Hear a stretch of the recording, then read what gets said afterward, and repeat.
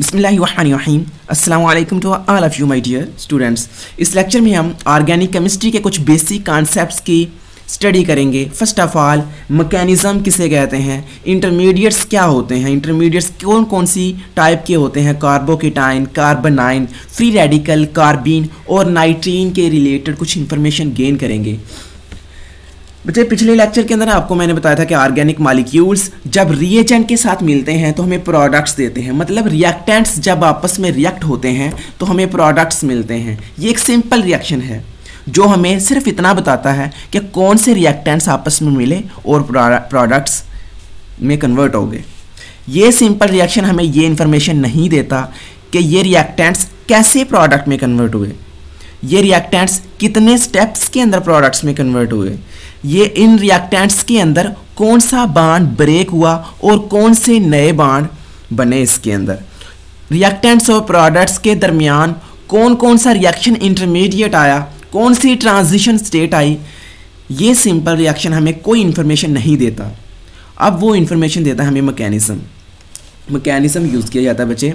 ये हमें मैकेनिज्म हर एक स्टेप की इंफॉर्मेशन देता है कि कैसे रिएक्टेंट्स प्रोडक्ट्स में कन्वर्ट हुए, रिएक्टेंट्स के अंदर कौन सा बॉन्ड टूटा और कौन सा नया बॉन्ड बना, रिएक्टेंट्स और प्रोडक्ट्स के सेंटर में कौन सा रिएक्शन इंटरमीडिएट बना, कौन सी ट्रांजिशन स्टेट बनी। ये मैकेनिज्म हमें हर एक स्टेप की इंफॉर्मेशन देता है। मैकेनिज्म बच्चे वैसे कहते हैं रास्ते को। जैसे अगर आप सुबह घर से कॉलेज चलते हैं, घर आपका स्टार्टिंग पॉइंट है, उसे आप कह सकते हैं रिएक्टेंट्स हैं, और कॉलेज आपकी मंजिल है, उसे आप प्रोडक्ट्स कह सकते हैं। लेकिन रास्ते में कितने जंप्स आए, कितने टर्न्स आए, रास्ते में आप किस किस से मिले, वो सारा आपका मैकेनिज्म के अंदर आता है। तो मैकेनिज्म कहते हैं रास्ते को।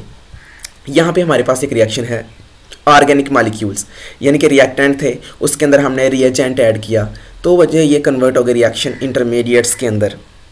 रिएक्शन इंटरमीडिएट के अंदर कुछ चेंजेस आई जो कि किस में कन्वर्ट हो गए, प्रोडक्ट में। इसका मतलब कि रिएक्टेंट्स और प्रोडक्ट्स के सेंटर में एक ट्रांजिशन स्टेट या फिर एक रिएक्शन इंटरमीडिएट बनता है। अब ये रिएक्शन इंटरमीडिएट बहुत ही ज़्यादा अनस्टेबल होते हैं, उनकी एनर्जी हाई होती है, बहुत ही ज़्यादा रिएक्टिव होते हैं, जिसकी वजह से वो जल्दी से फ़ौरन प्रोडक्ट्स में कन्वर्ट हो जाते हैं।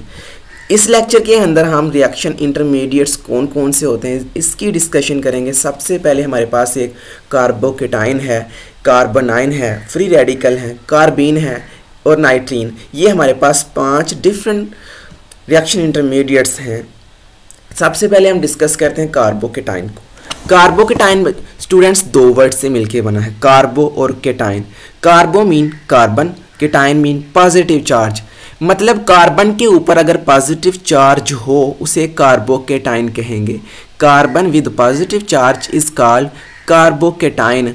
जैसे कि हमारे पास ये एक एग्जाम्पल है, कार्बन के ऊपर पॉजिटिव चार्ज है, ये होगा कार्बोकेटाइन। अब कार्बोकेटाइन कैसे बनते हैं, ये हमारे पास एक कंपाउंड है CH3CH2Cl।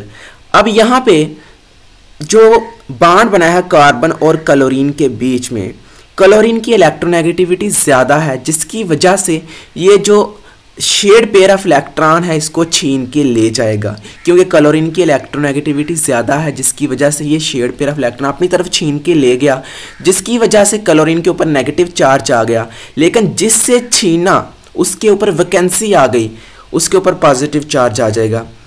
ये देखें पॉजिटिव चार्ज आ जाएगा। अब ये है कार्बन के ऊपर पॉजिटिव चार्ज, इसे हम कहेंगे कार्बोकेटाइन। इसी तरह से हमारे पास 2 और एग्जाम्पल है कार्बोकेटाइन की। ये भी कार्बन के ऊपर पॉजिटिव चार्ज है, ये भी कार्बन के ऊपर पॉजिटिव चार्ज है, जिसकी वजह से इसे कहेंगे ये हमारे पास क्या है, कार्बोकेटाइन।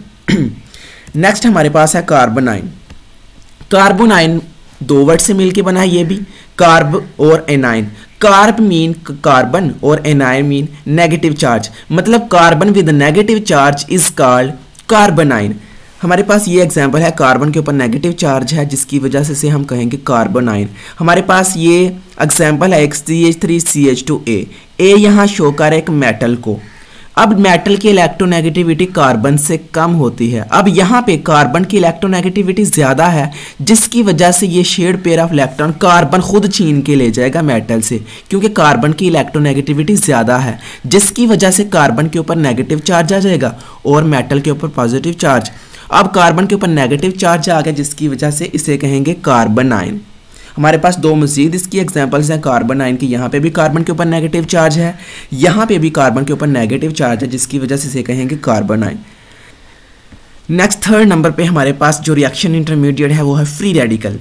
फ्री रेडिकल किसे कहते हैं? अगर किसी स्पीशी के ऊपर अनपेयर्ड इलेक्ट्रॉन आ जाए उसे हम कहेंगे वो फ्री रेडिकल है। और फ्री रेडिकल लाइट या हीट की मौजूदगी में प्रोड्यूस हो सकते हैं। अगर हमारे पास ये एक मॉलिक्यूल है क्लोरीन मॉलिक्यूल, Cl और Cl के दरमियान एक बांड बना है। एक बांड का मतलब दो इलेक्ट्रॉन्स, और दो इलेक्ट्रॉन्स को जब कट करेंगे सेंटर से, इसका मतलब एक इलेक्ट्रॉन इस एटम के पास चला गया और एक इलेक्ट्रॉन इस एटम के पास चला गया, जैसे कि हमने इस तरह से शो किया है। तो दोनों एटम्स के पास ये एक फ्री अनपेयर्ड इलेक्ट्रॉन है, जिसे हम कहेंगे ये एक फ्री रेडिकल है।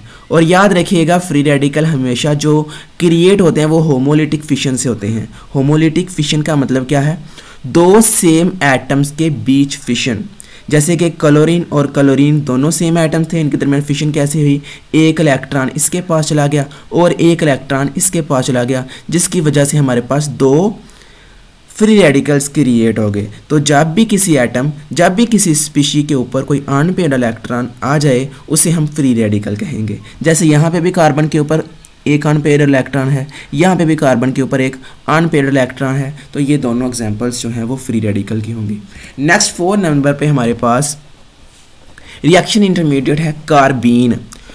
कार्बीन किसे कहा जाता है? अगर कार्बन के ऊपर एक लोन पेयर हो तो उसे हम कार्बीन कहेंगे। कार्बन के ऊपर एक लोन पेयर हो उसे कार्बीन कहेंगे। अब ये क्रिएट कैसे होते हैं? ये भी लाइट या हीट की मौजूदगी में क्रिएट हो सकते हैं। हमारे पास एग्जाम्पल है एक कार्बन और नाइट्रोजन के सेंटर में डबल बॉन्ड है। डबल बॉन्ड का मतलब 4 इलेक्ट्रॉन्स, जब इसे सेंटर से कट करेंगे 2 इलेक्ट्रॉन्स इस कार्बन के पास, 2 इलेक्ट्रॉन्स इस नाइट्रोजन के पास, तो यहाँ पे हमारे पास इस तरह से कार्बीन प्रोड्यूस हो जाएगी। अब यहाँ पे कार्बन के ऊपर एक लोन पेयर है, इसे हम कार्बीन कहेंगे। तो हमारे पास लास्ट पे जो रिएक्शन इंटरमीडिएट है वो है नाइट्रीन।